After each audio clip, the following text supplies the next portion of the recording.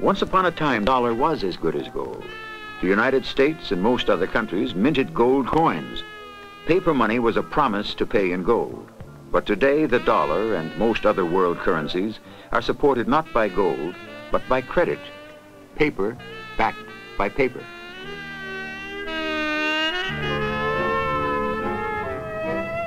The experience of Germany in the early 1920s is the classic horror story told by those who urge a return to the gold standard as the best way to stop inflation and stabilize economies. As prices rose, the government printed more and more currency, and prices soared again. Eventually, the German mark literally was not worth the paper it was printed on. Bundles of paper money were needed to buy a loaf of bread, and a postage stamp cost millions.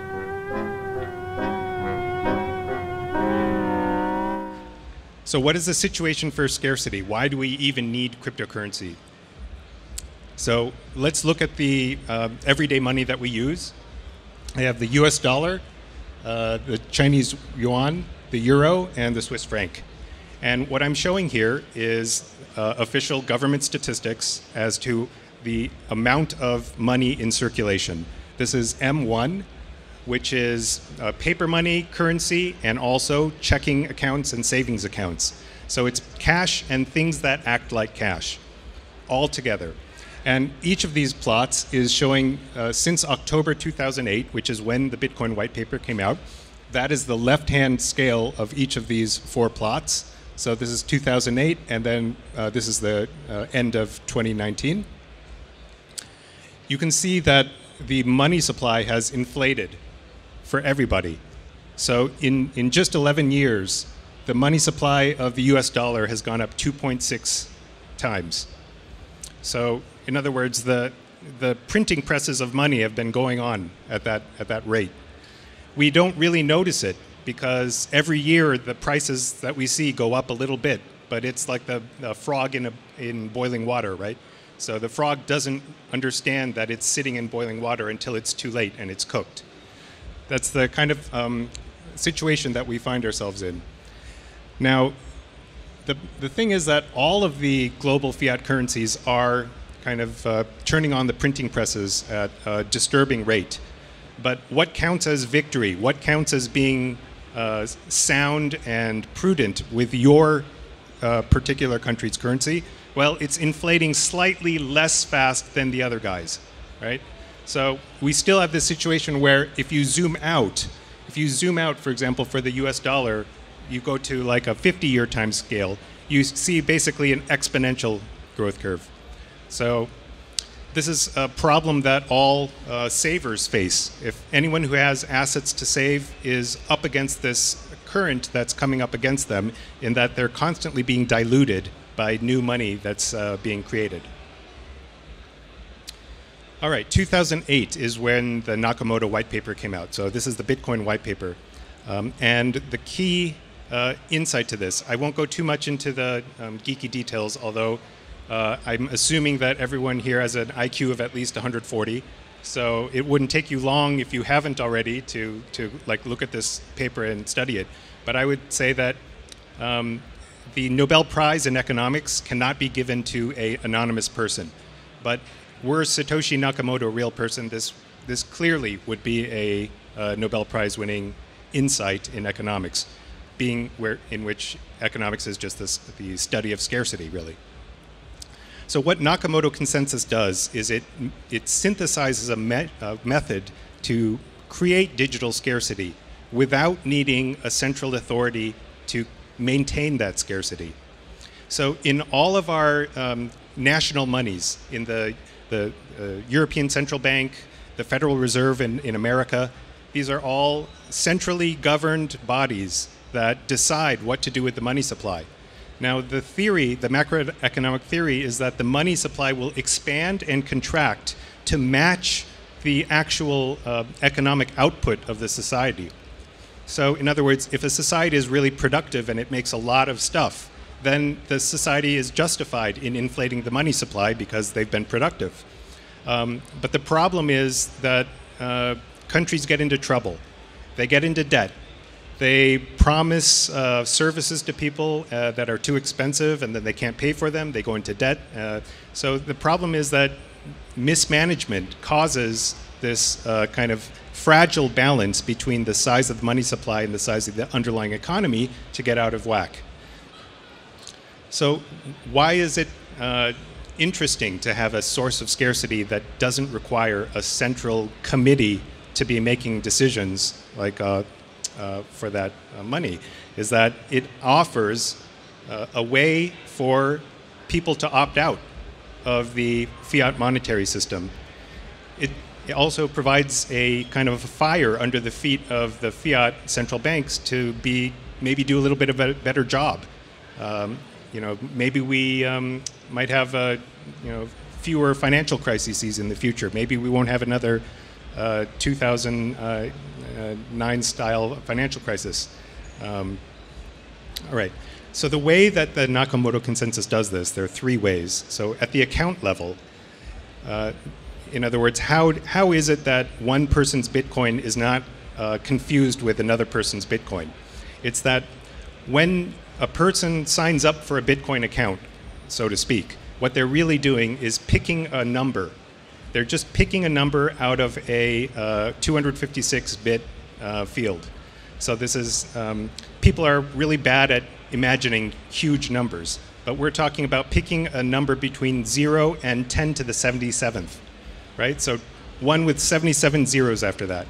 So to understand how big that is, imagine the diameter of the Milky Way galaxy. Now imagine electrons being lined up right next to each other, and I'm using just the classical electron radius here.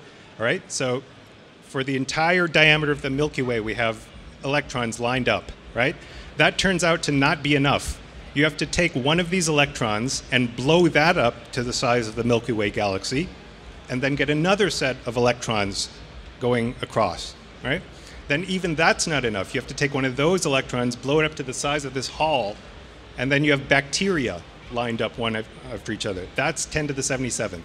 That's how vast the space is of the random number that you're choosing, and that is why getting a Bitcoin account doesn't require going to fill out some form and asking permission for an account. You just pick a number, right? You just pick a number, that's your private key, and you need to kind of defend that because knowledge of that private key is what is needed to spend a person's Bitcoin. Aggregate level scarcity, that is, how do we know how much of the Bitcoin there is in the entire monetary system, and how do we know that that's not going to get corrupted? Well, the scarcity is enforced by an open network of miners, which are really gossipy accountants, and they are rewarded for behaving consistently with the consensus rule set. Finally, how do we know that the record of who sent what to who, which is what the blockchain records? So the blockchain is a series of blocks. Each block contains transactions from this person sent money to this person, who sent what to who and how much. And each block is just a record of that. How do we know that that's not going to get corrupted over time? Because as we all know, there's bit rot, right? There can be corruption. There could be some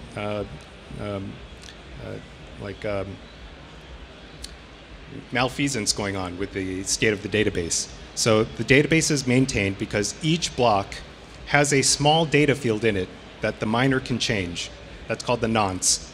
And each miner randomly changes the nonce so that the hash of the block is lower than a number called the difficulty. Usually when we talk about hash functions, we don't care about the actual value of the hash function. We just care that the hash matches some other hash. Like if you're checking file integrity, then you would take the hash of the file that you downloaded, compare that with the hash of the file that you're looking for, and you compare those. In this case, we're actually caring about the number of the hash, like how small, how large is that number. And the difficulty is a number that must be satisfied by each block. So in other words, the hash of each block needs to be lower than the difficulty. And that's how, so to make a real world analogy of this, imagine that you have an accounting book that has each each page of the accounting book has 10 minutes worth of transactions on it. And you want to make a way to make sure that each page is really rare in some way. So one way you could do this is you could say the mass of every page of this accounting book has to be an even multiple of 1 million atoms, right?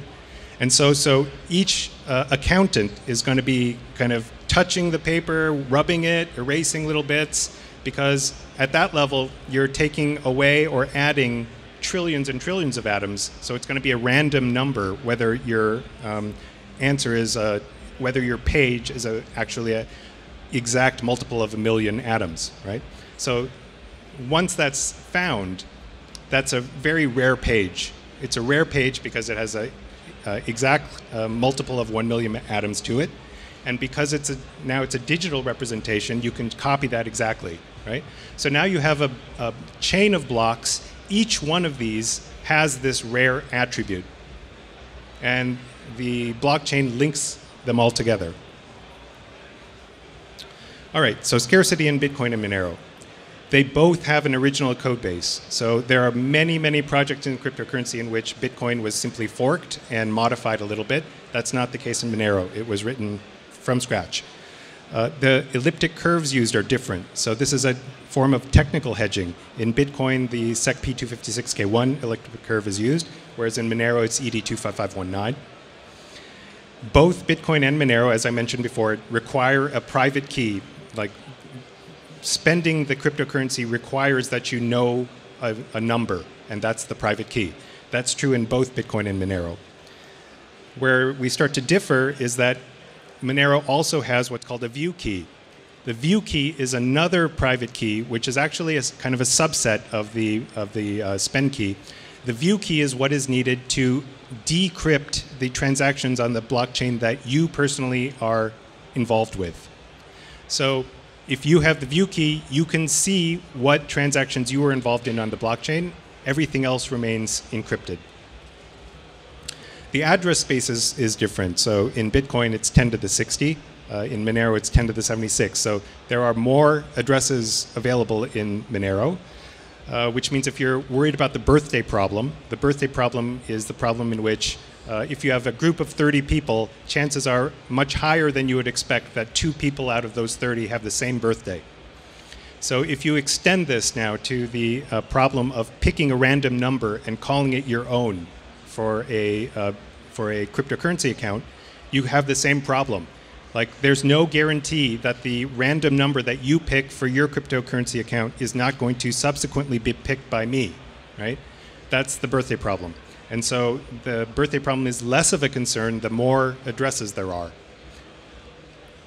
So the emission deceleration is another difference between Bitcoin and Monero. In Bitcoin, it's stepwise. You might have heard of this thing called the halvening. This is every 4 years in Bitcoin, the number of Bitcoins that gets rewarded to miners as a reward for finding a page in the blockchain gets cut in half, which means that on every miner's calendar, there's a date circled in red that their income is going to get cut in half. And so that introduces a bunch of kind of needless drama, really, in the mining. In Monero, we avoid this by having a continuously decreasing emission. Now, another difference is in what is the emission rate of coins in the far future. So in Bitcoin, the block reward eventually goes to 0. And they anticipate using transaction fees to make up the difference. In Monero, we have a concern that we want to always be assured that miners will have incentive to keep working for the system. And so in Monero, we have what's called the tail emission, which works out to be 0.6 Monero per block that goes on in perpetuity. But that money, basically, that future money gets used to pay miners to continue to provide security for the network. So what's the far future inflation rate then? In Bitcoin, they can say it's exactly 0. In Bitcoin, they're fond of saying there's only ever going to be 21 million Bitcoin created, and that's an easy thing for people to understand. But yet, in Monero, we have constant linear inflation, but it's not really correct to say that this is infinite supply, as gets bandied about. Because if you look at the inflation rate, in Monero, it's asymptotically going to zero. If you look at any macroeconomic theory, what the relevant variable is the inflation rate. Nobody really cares like that the nominal amount of US dollars is going up by whatever trillions of dollars per year. It's the percentage that matters. And in Monero, that percentage is already low, and it'll continue getting lower.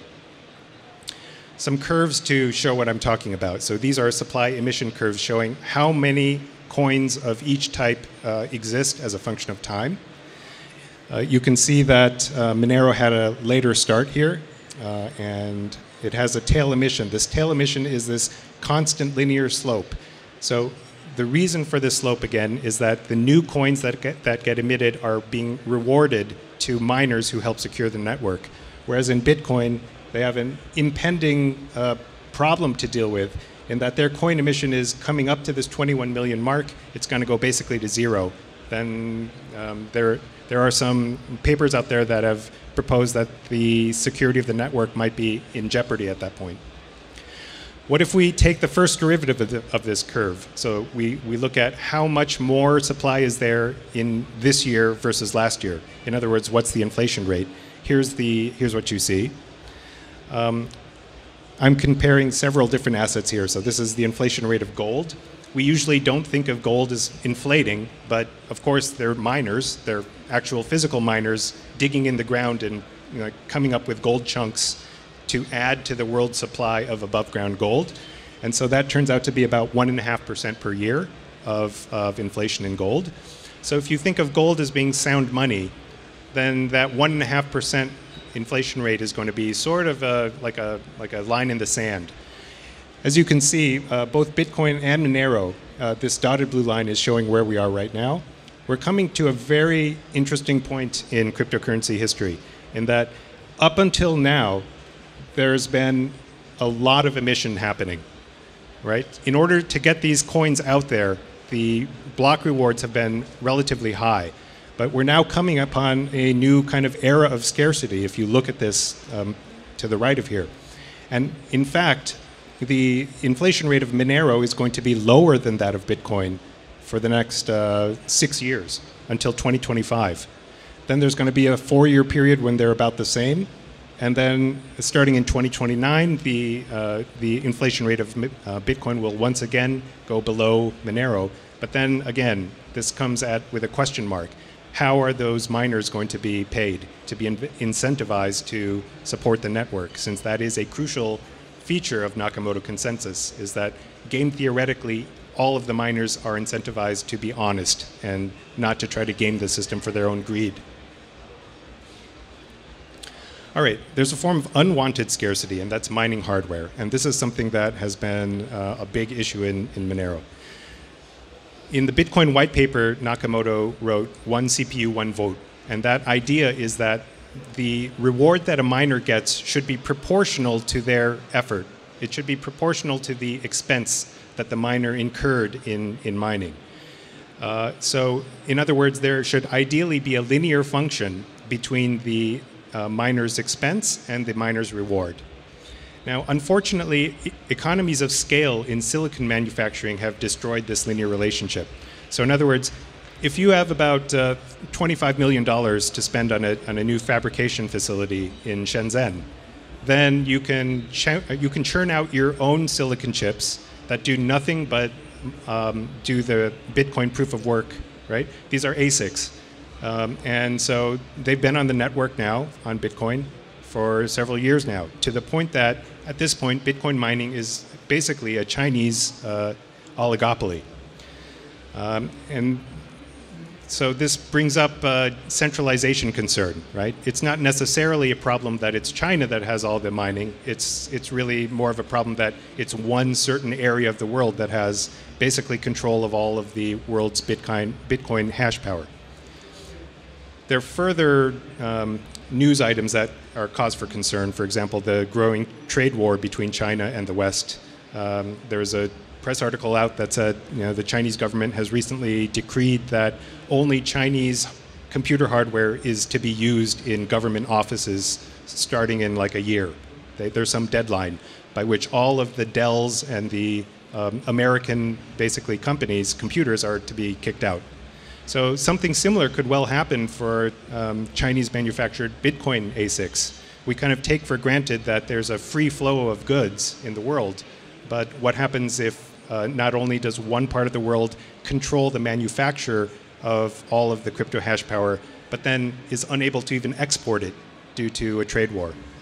So in Monero, we tried to take this decentralization question quite seriously, and so we've done some changes to the proof of work to support the little guy who's mining. That is, you know, when Bitcoin started, it was possible for just a regular person running, you know, the Bitcoin client on their computer to actually have a shot at getting a mining reward. Those days are long gone because now the hash power is dominated by these massive farms of ASICs. So it's just hopeless for any little guy to try to mine Bitcoin. In Monero, we're trying to change that, and so the proof of work has been modified several times, and now, as of just last month, the proof of work in Monero is now RandomX, which actually uses every single capability of a CPU in doing the proof of work. There's basically a random program that gets executed. Each core of the processor needs 2 gigabytes of RAM to run well. So this was a design decision made to make it harder for botnets to control the network. Because if your computer is infected with a botnet and, you know, 14 out of your 16 gigabytes of RAM are being eaten up, you're probably going to notice it, right? So it was deliberate, that design decision in RandomX, to use a high required amount of RAM for processing. There's another source of scarcity that is not necessarily one that you want in a blockchain, and that is access to layer 1. So Bitcoin's 1 megablock block limit caused a project fork. There was basically a civil war in Bitcoin over whether or not it was okay to make blocks stay at this 1 megabyte limit. It still rages on to this day. It's still a holy war. And this is something that Monero has avoided thus far. Its solution to this is to use an adaptive block size, in which the maximum block size of a Monero block is flexible, and it can organically expand or shrink along with demand, with, of course, provisions in there to prevent the system from getting gamed. And there's ongoing research to reduce the transaction size. There's bulletproofs that went in recently that reduced transaction sizes by a factor of 10. That went in, and overnight the transaction fees for transacting Monero went down by a factor of 10, because the transaction fee is based on the kilobyte size of the transaction.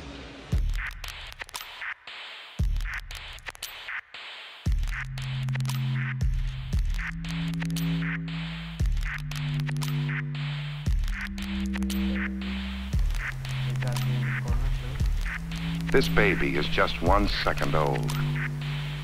Here in the delivery room of Mount Sinai Hospital in New York, he has just won his first fight, the fight to life. His parents allowed our cameras to film his birth. His footprints are taken for identification. He is still less than a minute old, and this is his first record. His file has begun. When this baby is a young man celebrating his 17th birthday, the year will be 1984. Will his 1984 be the world that George Orwell foresaw? A world stripped of privacy? A world watched by Big Brother? Or will this child have what Justice Brandeis at the turn of the century labeled our inalienable right? The right to enjoy life. The right to privacy. Bitcoin is transparent. So if you are new to crypto, you might be under the impression that if you have Bitcoin, you're anonymous. It's this anonymous magic internet money that you might have heard about. Nothing could be further from the truth. The popular press continues to push this misleading narrative. Bitcoin is completely transparent. And if you read the Bitcoin white paper, it's all there. It's specified that the sender, the receiver, and how much got sent is recorded in plain text and recorded in the blockchain, which, because it has all this proof of work up behind it. Remember what I was saying about each transaction in the block has a hash that makes it a very rare and unique set of data. It's the multiple of 1 million atoms thing, right? So basically, these transparent details are written and etched into that blockchain forever. There is no escaping that. It's completely incompatible, for example, with European privacy law, the GDPR, which has this right to be forgotten. That is totally non-existent in Bitcoin. Once a transaction gets put into the Bitcoin blockchain, it's there. It's there forever. And the only thing that is not totally transparent is that the Bitcoin address is just a hex string, right? Or it's a string. I mean, when you come down to it, everything's a hex string. But the Bitcoin address is a sequence of letters and numbers that looks anonymous. But once that gets associated to your name and face, that association, that metadata, that marriage between a Bitcoin account number and your identity, that doesn't change. So because the blockchain is etched in stone forever and it's constantly growing, the job of the people trying to identify and dox everyone it's just a waiting game. So you have this blockchain. Every day you get some little piece of information. Oh, Joe in Leipzig, signed up with Exchange, right? So now their identity information is associated with this. So basically this metadata just kind of continues to gather on this blockchain until you have a situation which is actually much worse than in fiat. When you have a fiat bank account, you do not expect that your bank is going to post your monthly statement up on the bulletin board outside the bank for everybody to see, right? But that is exactly the situation in Bitcoin. And it's not just the people out in your neighborhood who can see it, it's everybody. Everybody in the world can see who sent what to who and when. The unfortunate consequence of this is that Bitcoins have a history behind them, right? So remember that in Bitcoin, every Bitcoin in existence first came into being as a reward that went to a miner. Once the miner gets that Bitcoin and then they spend it, it starts circulating in the Bitcoin economy, right? But because the blockchain is transparent, it's totally see-through, the entire history of every single Bitcoin now in existence can be traced back to this person, that person, this person, all the way back to when it was mined. It's as if you have like a 10 euro banknote, and on the back of that 10 euro banknote, you see a nice list showing everyone before you who owned that, right? What could possibly be the negative consequences of this? How about innocent people getting falsely accused because they happen to have received money from somebody who, unbeknownst to them, was involved in something that was not very good, right? This is happening in Bitcoin. There's a reputation in Bitcoin that transfers as well as value. And that is what is profoundly disturbing about having this, and I call it a surveillance coin. In a surveillance coin, it's not just value that transmits, it's also reputation, which means if you're accepting money from somebody, you're also accepting their life, like their life history. It's coming to you too. It's not just value. In contrast, Monero is fungible. Fungible just means that every unit of currency is indistinguishable from the other units, right? So if I have 10 Monero, you have 10 Monero, and then we both trade the 10 Monero to other people, they still look like the 10 Monero. There's no history. It works just like a cash bill. It works just like cash would.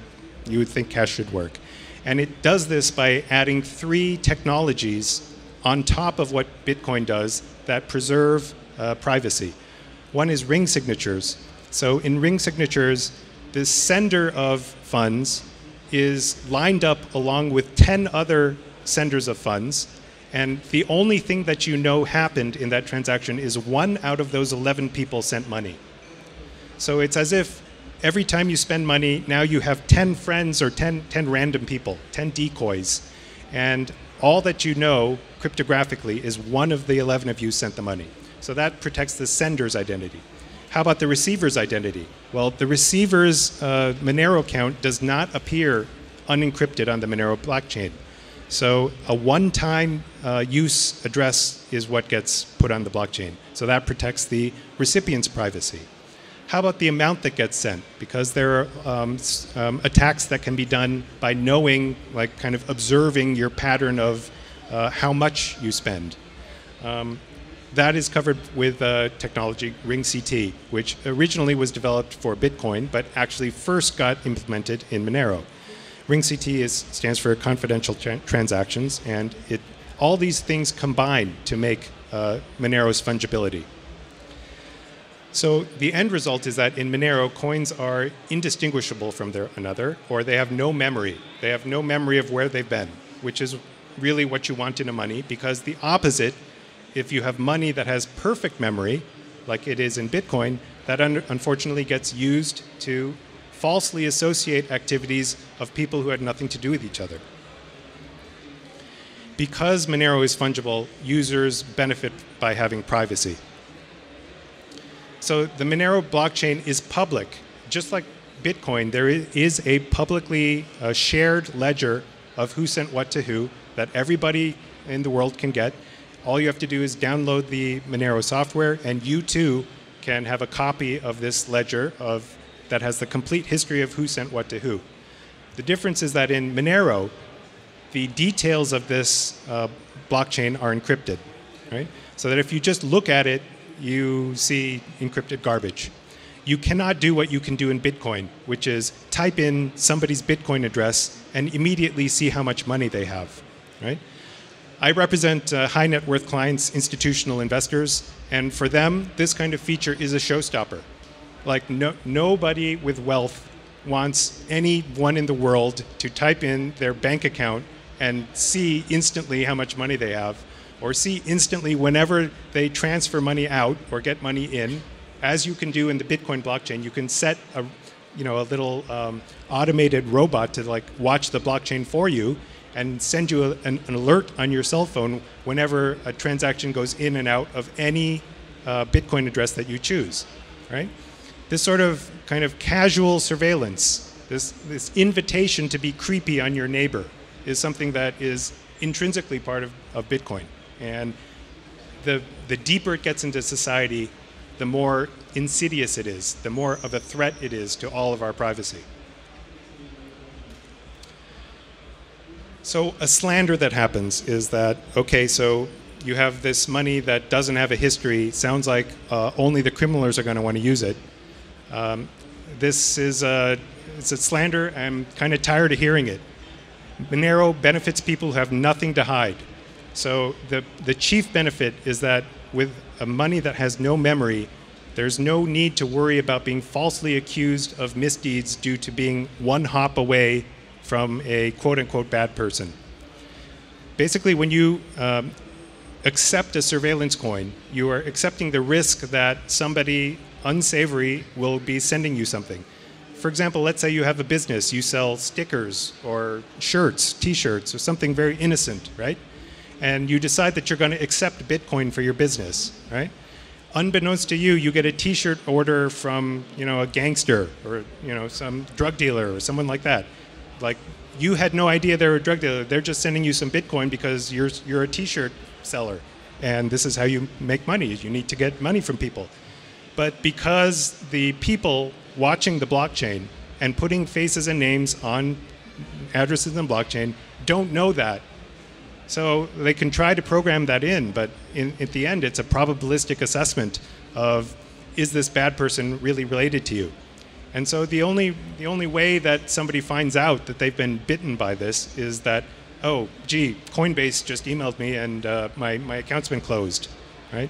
Or even the fiat bank that I had associated with my crypto exchange now thinks that there's something suspicious about me. Now my fiat bank has like frozen my funds for some reason.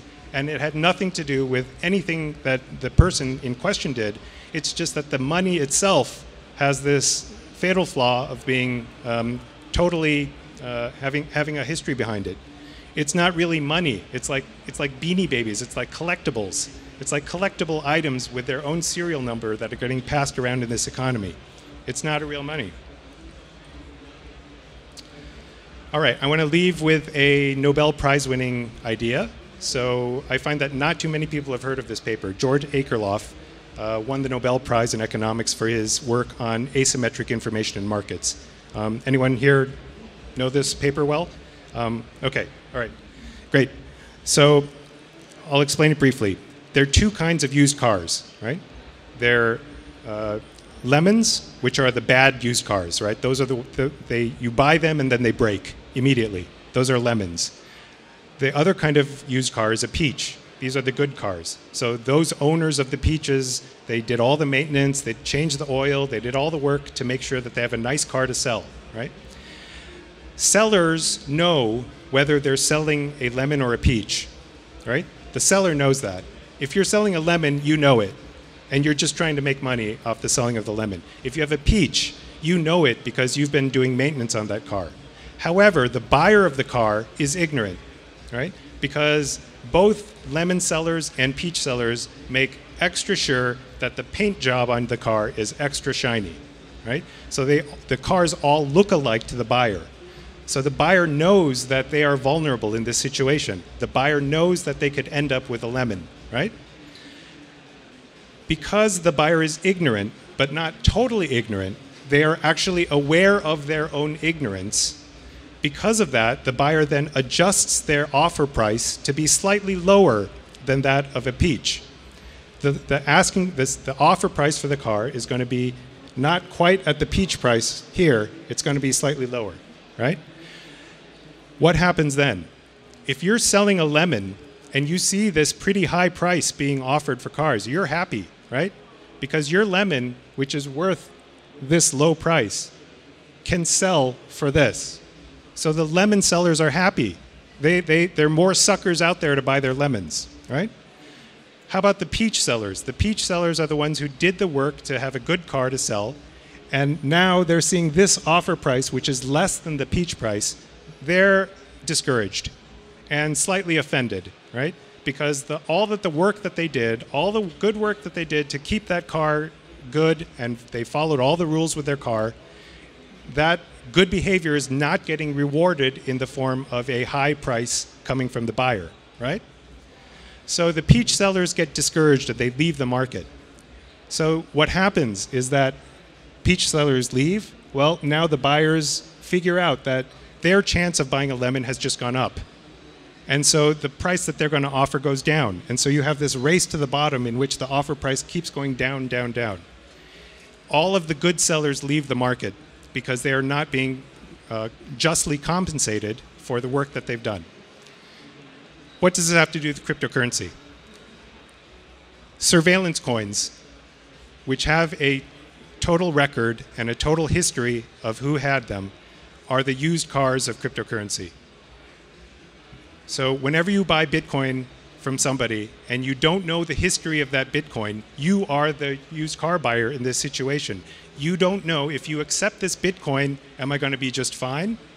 Or am I going to be falsely accused of some, who knows what? Who knows what, possible crime could have been done with the person who used to own that Bitcoin now? You don't know if that's going to happen to you. So as a Bitcoin receiver, you are in the position of the used car buyer, right? What in this paper is identified as a means to avoid this race to the bottom is a signal. So in the car market, for example, there's probably something similar to this in Europe, where you can type in the serial number, the VIN number of a car, and then you get a report of all you can see if it's been in an accident. This doesn't exist in Europe? Okay, well, business idea for somebody. It exists in the United States. It's called Carfax, and you type in the serial number of a car, and all of its kind of past history comes up. That information can equalize the playing field between the buyers and the sellers of cars, right? This also happens in the job market. So education is a similar situation. So if you are a boss, you're hiring a worker, you have 100 workers out there applying for jobs. They all look the same to you because it's like everyone starts looking the same, like all the resumes look the same after a while, right? So how are the sellers of their labor going to distinguish themselves? They're going to have a signal. So education is a signal, just like information in the used car market is, right? So basically, the sellers of labor take it upon themselves to get educational credential to signal to the buyer of labor that their labor is going to be worth more, right? Unfortunately, what happens is that the sellers of education then figure this out, and then they just start selling education because they know that the people coming for the education are just going to get like an employment signal. And so the actual purpose of the education gets lost. So this is happening in non-fungible cryptocurrencies as well. So right now, anybody who signs up for an account at a centralized exchange has to do all sorts of kind of degrading things. You have to hold up a picture of your ID. You have to make a little handwritten note that says, this is my name. You know, you have to basically submit all this stuff just to be deemed worthy enough to participate in this cryptocurrency economy, right? So that is a signal in this sense too. But what's interesting is that in cryptocurrency, currently the exchanges bear the burden of due diligence on their customers, right? So it's an expense for the exchanges to be doing to check all these people out.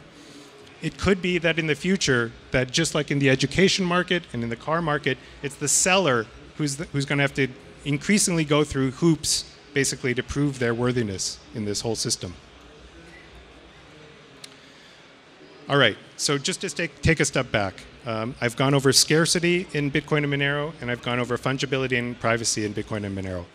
And if we step back, I can identify what I think is a reason why crypto is not going to go away, why it's here to stay. Now we have the internet, we have mobile telecommunication. Everybody here has at least one device that is extremely good at copying packets, right?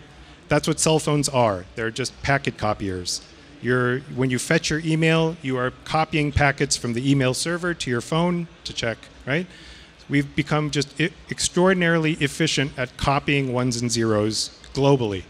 The marginal cost of shuttling these bits around is zero. So what is rare in that world? What is rare in a world where every human on Earth, basically, has the ability to copy ones and zeros anywhere around the world for free?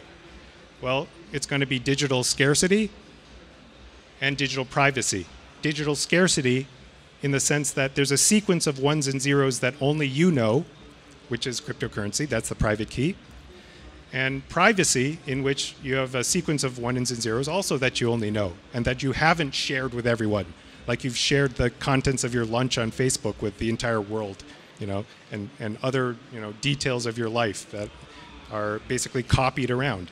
These are the two things that are going to be scarce in the future. Digital scarcity and digital privacy. Cryptocurrencies offer both, and cryptocurrencies like Monero especially offer both because they offer privacy as well.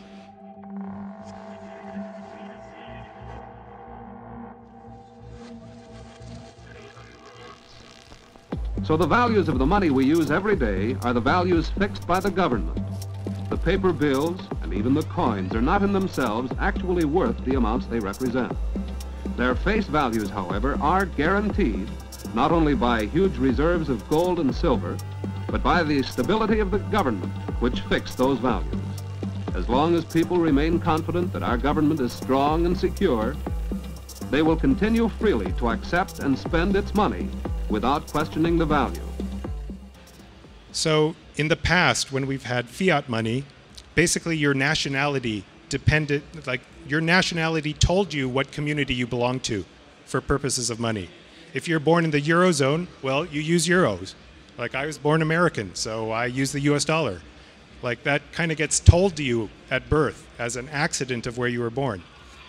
Now with cryptocurrencies, because the system of bookkeeping is a decentralized network of computers that can be worldwide, this idea of association is now fluid. It's more open. It's really like the Reformation of the Church, like to another famous German, Martin Luther, like who liberated theology from the kind of centralized control of the Catholic Church and kind of liberated this ability for people to elect to worship in the way that they chose, right? A similar sort of thing is now possible because of Nakamoto consensus, now almost 11 years and a month old. Now it's possible for each one of us to kind of pick a group, pick your own church, pick your own, like, that's not really quite right, but I think you get what I'm saying. You can pick your own group of people who agree on certain characteristics that they want their money to have, and you are free to associate with each of those groups. So Bitcoin is one such group. That's one such group that apparently doesn't, really is not too bothered by the fact that the currency has this perfect knowledge of history for every single coin that's out there. And that is a large association of people, all of whom have the shared belief that the token that they are keeping track of on their blockchain is money, right? And so there's a similar sort of community sort of formation that happens with the cryptocurrencies. So I'd like to share some of my observations about the Monero community. And by the way, I'm volunteering to be here. I've paid my own dime to come out here from Boston to kind of share what I think, my understanding of the current status of cryptocurrency with you. Monero it's run like a charity. There is no company behind it. There's no pre-mine. There's no scammy way for people to get rich.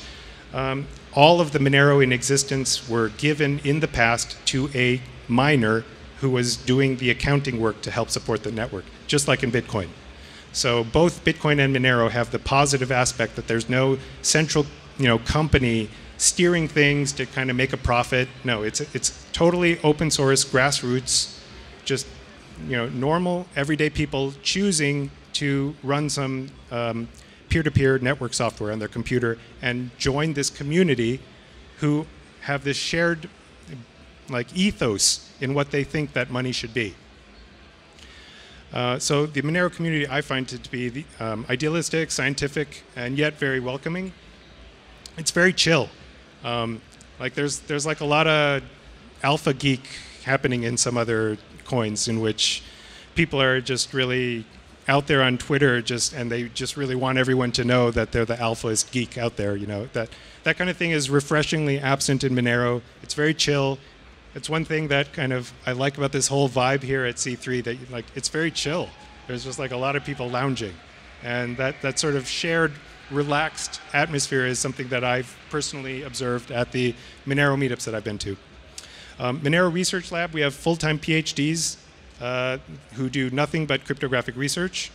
There's sort of a pipeline of research in which pure science gets done at Monero Research Lab, then implementations of the promising idea get tested out. Then there's an audit process that we actually employ external auditors to look at implementations of code. Once those are clean, then we go to release. So there's this basically pipeline of technology from science to engineering that gets pushed out in the actual release of the Monero core software. The LMDB database is another kind of interesting example of how far Monero has come. In the early days of Monero, the entire blockchain was stored in RAM, if you can believe that. So that kind of puts a hard limit on how big your blockchain can be if it has to fit in RAM. The LMDB blockchain database, which was the brainchild of Howard Chu, who is one of the very frequent contributors and sort of an open source Linux guru, was added to Monero. Monero is actually number 3 in terms of developer effort. If you look at if you rank the coins not by market cap, but by actual developer effort, it goes Bitcoin, Ethereum, and then Monero. It turns out that, well, in my opinion, the killer app of Nakamoto consensus is money, because you have a ledger of scarcity that's being shared, and what more natural thing is there for shared idea of scarcity than money? But it turns out that money is non-trivial to get right. It needs to be thought through. Like these things like, should the money have a complete history behind it, or should it be fungible? Like that kind of basic idea, that basic engineering design decision has to be made early on, because the technology that's needed to bake in fungibility to Monero, it's highly non-trivial. Like Monero has been at it for 6 years now and has made great improvements in that. And the way that the social contract is, I just can't see this happening in Bitcoin. They're volunteer work groups for community outreach. And as I said before, all of the funding to support all of this is completely 100% shaking the tin cup and asking for people to donate out of the kindness of their hearts. And the people in the Monero community do that. They actually step up to the plate and they fulfill these. But if you look at the annual budget, if Monero were a company, which it is not, but if Monero were a company and you looked at its operating budget, you would be astounded at how minuscule, how tiny it is. And that's because you have idealistic, passionate people working on this project in true open source spirit, like often on their spare time. All right. So just to summarize, Monero is what Bitcoin noobs think they bought. So I'm going to switch hats a little bit. So as I mentioned, one of my jobs before going full-time into crypto, I was head of research at a hedge fund. And so the question of thinking of cryptocurrency as an investment comes up. And of course, because there have been these spectacular gains in the price of Bitcoin, it gets discussed a lot. One thing that is positive about Monero's culture is that it is generally gauche to talk about prices and returns and the price going to the moon. I hope that, so I have some background in academic finance. There's a paper that I co-authored on the effect of liquidity on asset prices that won a Paper of the Year award in applied finance. So, and that coupled with the Nobel Prize that I just explained, hopefully I can put a respectable enough academic sheen on the discussion of the finance and economics to be forgivable by the Monero community. But the fact is that this project is going to attract investors. It's going to attract hodlers. It's a socio-economic hedge. So there are lots of investment, there are lots of ETFs out there. If you believe that companies should be environmentally sustainable and that their corporate boards should have official policies that mandate sustainability in one sense or another, there are ETFs that will only invest in those companies, right? So it's possible to be basically an ideological investor. So if you really care about sustainability, then there's an investment for you, right? If, for example, say Islamic finance, they are not cool with the idea of interest being paid on loans. So you have another subset of Islamic finance, investments that don't involve paying interest on loans. Monero, if you look at it in a similar lens, is basically an ideal hedge for people who have two characteristics. One is that they're concerned about mismanagement and corruption on the part of central banks managing fiat. And two, they're gravely disturbed by the state of surveillance capitalism in which everything about all of us is recorded all the time and will stay forever. And we have little or no control over that. It's done in the name of security, but unfortunately, if you push that line too far, you cease to become an open and free society. There are reasons that we in the West have put limits on the powers of government. And that is because of an awareness of what happens when there are no limits on the powers of government. So a project like Monero is a hedge for, it's basically a put your money where your mouth is kind of thing for people who have strong feelings on those 2 points. So it's just going to attract investors. Gresham's law is an economic concept that the best form of money gets hoarded. So people keep the best kind of money, and the inferior form of money, they're going to use that to spend, right? But the good stuff, they're going to keep for themselves. That's Gresham's law. So with Monero, this tends to happen. Like a lot of people in Monero used to be in Bitcoin, but now whenever they deal with Bitcoin, they find their heads consumed with all these worries about, like, traceability, and so on. So it's refreshing to come to Monero, where you don't have to worry about that because the currency is actually fungible. And because it's fungible, it becomes a superior form of money that gets hoarded by Gresham's law. That's another tendency that's going to happen for people to want to keep the Monero and spend the other stuff.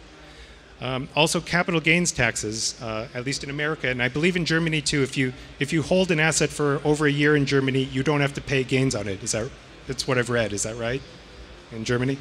So basically, the tax law promotes looking at those cryptocurrency projects that are solid and have a real reason to exist. And so that is also going to attract investment money to Monero. The question is, can these new investors integrate into the community? And so part of what I do as a consultant is I try to bridge these worlds. I try to take these new investors whose inclination might be to want to talk to the manager of Monero and have a word with them about the release schedule, and they want this and this and this feature built into the next, like basically this whole mentality of I own, some tokens, therefore I'm your customer and you have to do what I say, which of course falls completely flat on its face in any open source project. That's not how changes happen in Linux. Like nobody goes to Linus and makes ultimatums on what they want to see in the next rollout. So, basically, one thing that I'm doing is trying to bridge these worlds of the traditional investment world and that of the OG cryptocurrency open source world that's surrounding us here. So, community investors, I posit, are kind of a subset of investors that can be valued members of the community. Instead of being entitled and thinking that they're customers, they'll take the attitude that they're helping to bear financial risk on behalf of the project. They will do things like take self-custody of their coins and not just leave them on exchange, which lots of people do. Lots of people leave their crypto on exchanges, then the exchange gets hacked, they lose their money. The reality is, if the money is on the exchange, you don't own the private key, then it's not your crypto. It's actually an IOU that you own for crypto. It's not crypto that you own. And there's another, kind of a list of aspects that I think are proper for like a community type of investor to be a solid member of the Monero community. One thing to do also is to make sure that there are proper legal structures around one's ownership of cryptocurrency. And so one of the subsets of the traditional finance world that I help to bridge with cryptocurrency is that of trusts. In a statutory law kind of regime like Germany, the whole concept of trust might be a little foreign because it comes from English common law. But the idea is that a trust is a legal entity. It's a legal thing. It's kind of like a company, but it's a different category of legal structure. A trust is a kind of like a holding vessel for funds that a giver wants to give to beneficiaries, but not immediately, right? So basically there are three people involved. There's a grantor who has wealth and wants to transfer it to the beneficiaries, but not just outright. They want the money to go into a trust. So the grantor will work to make the rules of the trust and then transfer property into the trust. As part of the document that defines the trust, you have a list of beneficiaries who could ultimately benefit from the property. And then you have a third party, which is the trustee. The trustee is the legal owner of the assets that are given into trust, but the legal owner is with conditions. The legal owner cannot do whatever they want with the property. They have to follow the instructions that are in the trust document, right? So in effect, this is what crypto people would think of as a smart contract. It's kind of the original, old school legal contract. And if you're careful with which jurisdictions you place the various players in the trust, there are advantages that can be had, which are very dependent on jurisdiction. And it's just completely impossible for me to kind of spell it out because of the complexity of this. But possible benefits are legal tax reduction, protection from being sued, in other words. So if money is in a trust, it's not the giver's money anymore. it's not the wealth owner's money anymore, it's the trust money. So if somebody sues the wealth owner, the wealth is gone. It's not theirs anymore. It belongs to the trust. And then there are trust laws that protect that money from lawsuits as well, right? So most people think, well, you know, I'm at low risk, like I'm a nice guy, I don't like hurt anybody, nobody's going to sue me. But one glaring exception to this is divorce.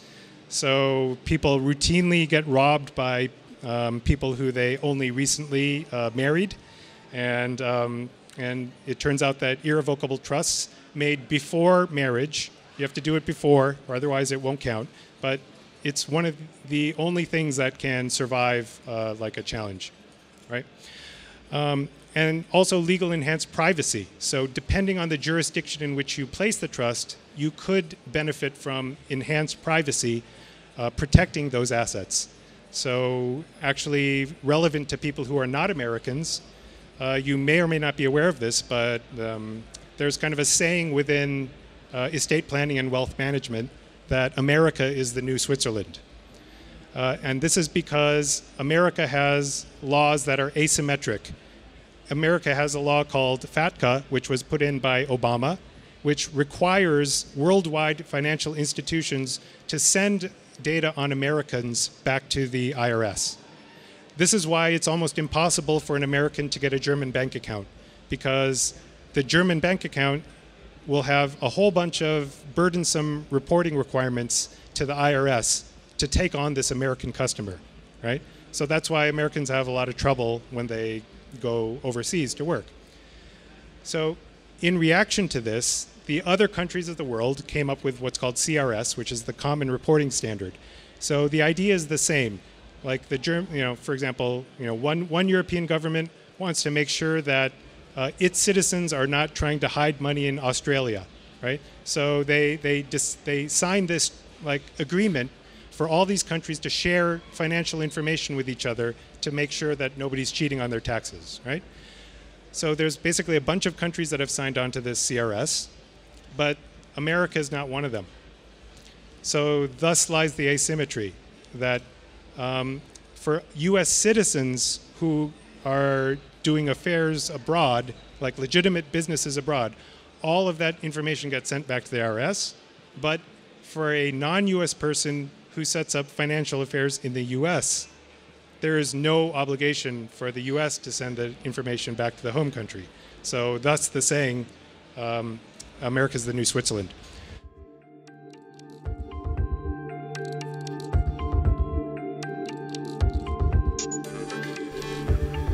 The two small dippers vibrate on the surface of the water.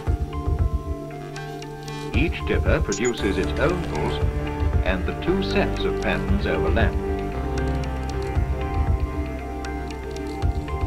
Now the dippers are put out of step.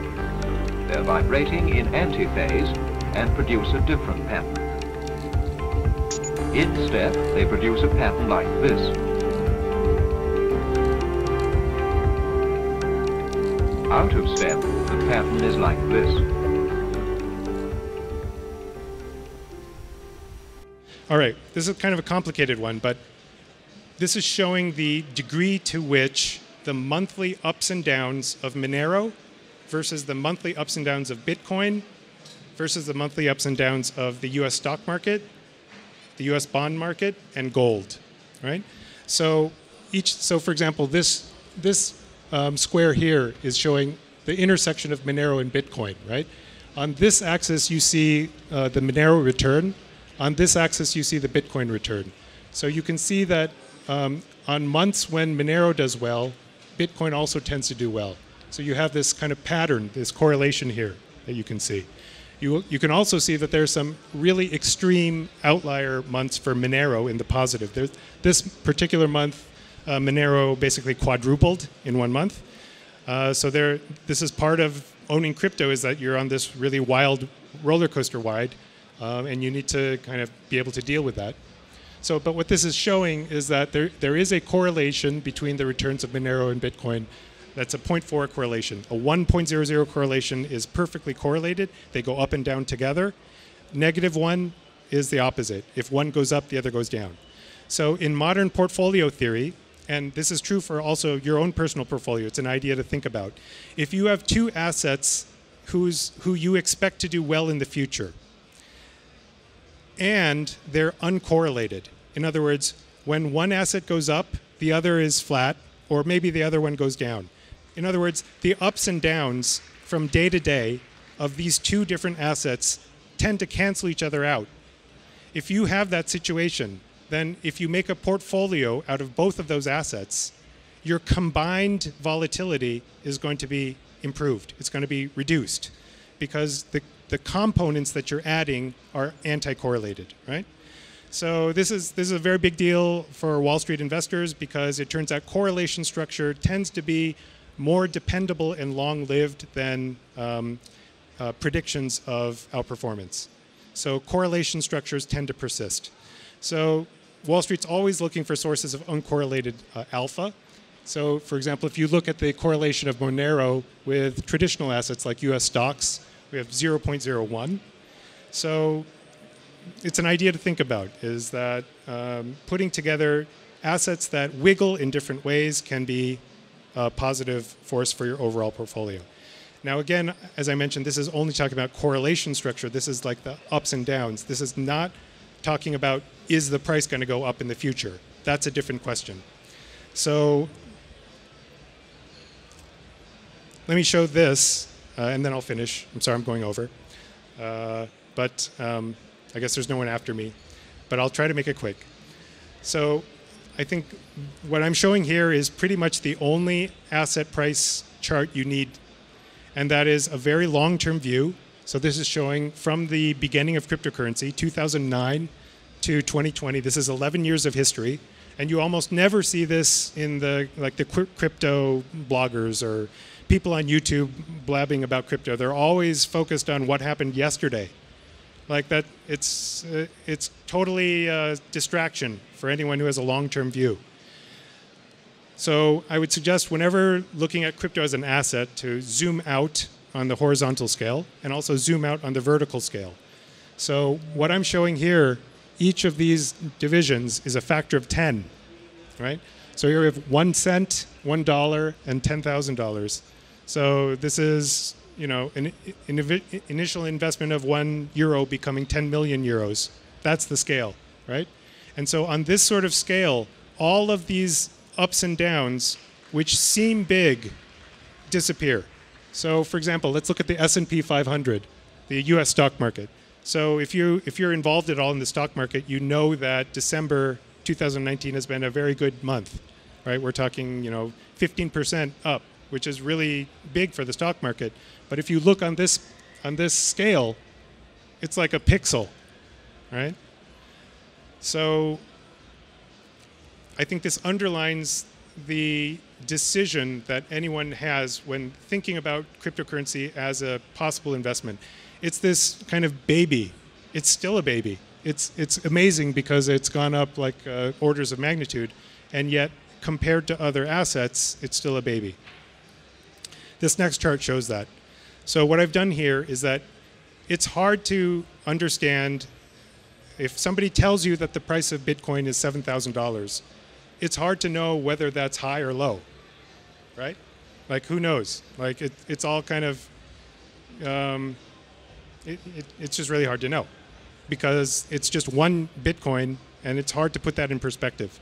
So what I've done here is I've taken the value of all of the Bitcoin in existence, right? So starting from the beginning of Bitcoin, as time goes on, more Bitcoins got rewarded to miners, so there have been more Bitcoins in existence, and the price has been going up and down, right? So I multiply the number of Bitcoins in existence by the current price, and that gives you the market cap.